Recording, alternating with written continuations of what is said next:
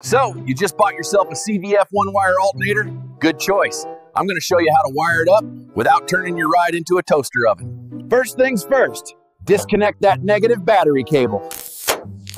Unless you like crispy fur and fried fuses. Since it's internally regulated, you don't need a bunch of extra wiring or an external regulator.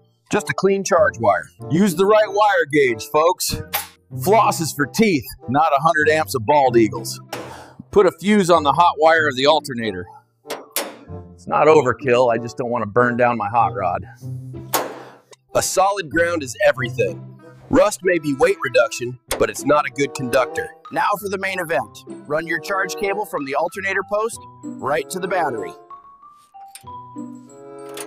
Want to make this even easier? Grab the CVF high amp wiring kit. Everything you need, no forest scavenging required.